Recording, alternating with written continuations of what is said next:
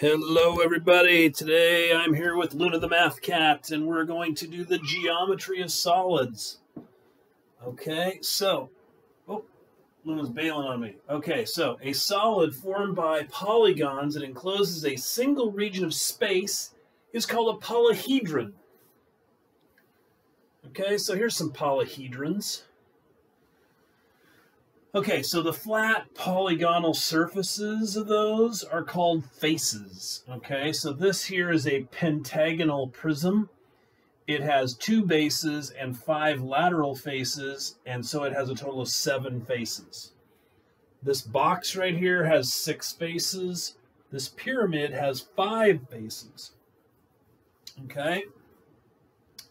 Now, the lines that form the pyramid or prism or whatever we have are called edges.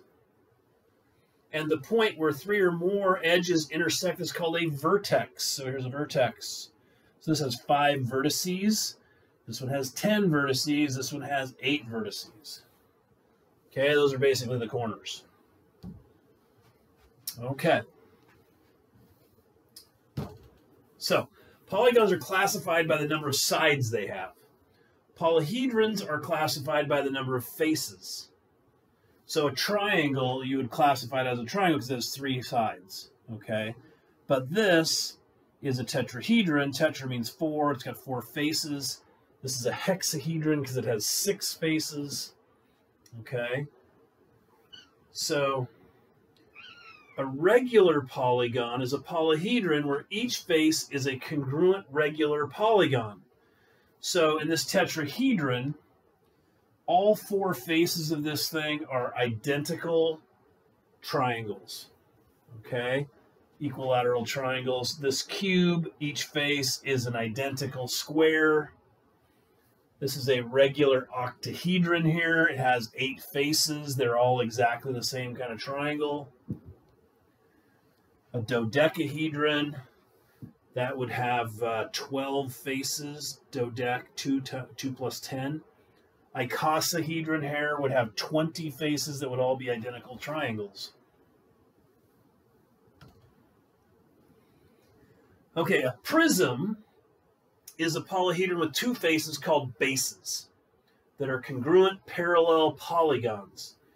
So here we have a triangular prism. It's a prism because it has this face and this face are parallel, and they're exactly the same shape.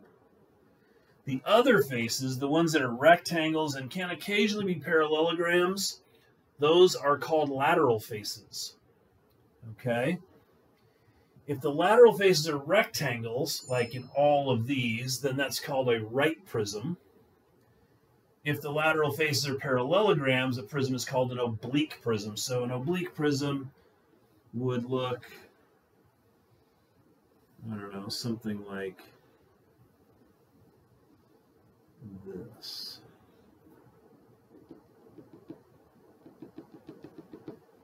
Okay, where the front face here is a parallelogram, that's an oblique prism.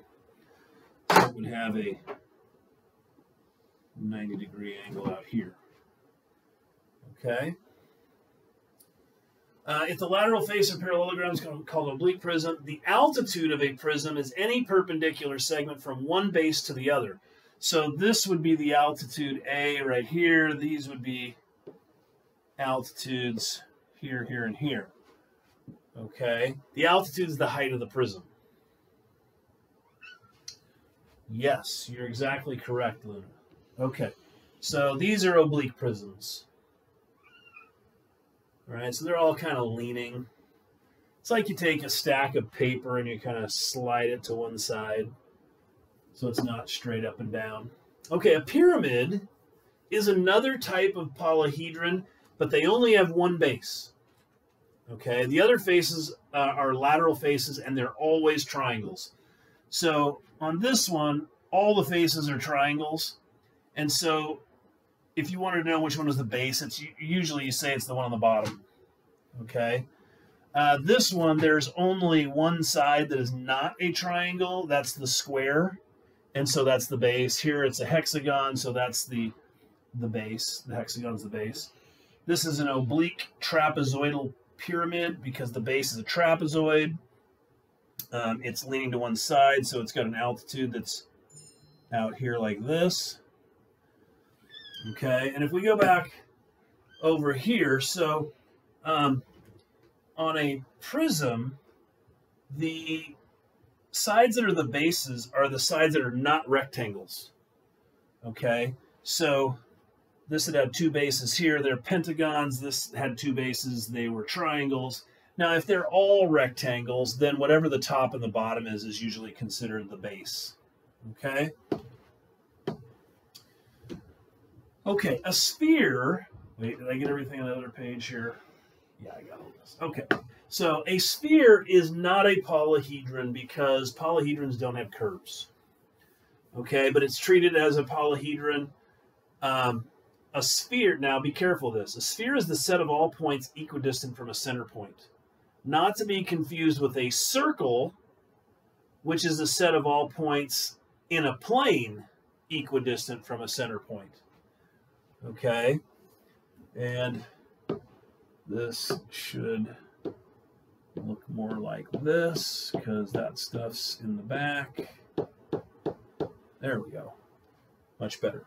Same here.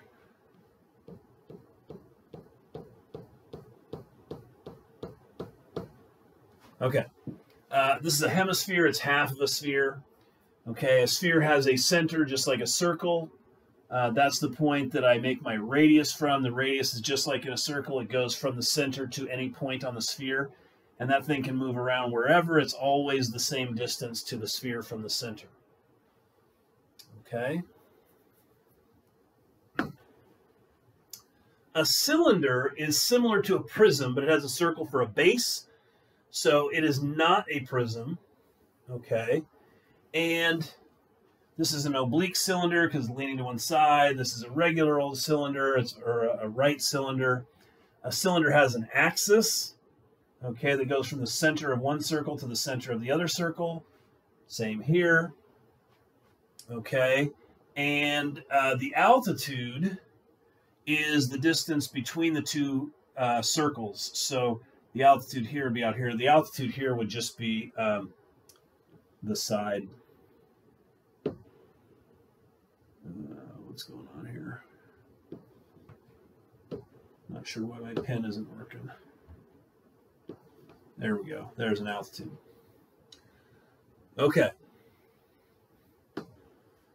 A cone is similar to a pyramid, except its base is a circle. So this is a right cone. This would be the altitude. This is an oblique cone. This would be the altitude. They also have an axis that goes from the vertex to the center of the circle. So this would, the altitude and the axis are the same thing in a right cone. Okay, and that's it. So you got to know all your shapes. You got to know cones. You got to know cylinders. You got to know spheres and hemispheres. You got to know pyramids. And you got to know prisms, okay? You need to be able to tell the difference between an oblique prism and a right prism, and an oblique pyramid and a right pyramid, okay? And you need to know what a face is. Now, a sphere doesn't have a face, okay? It's curved all the way around.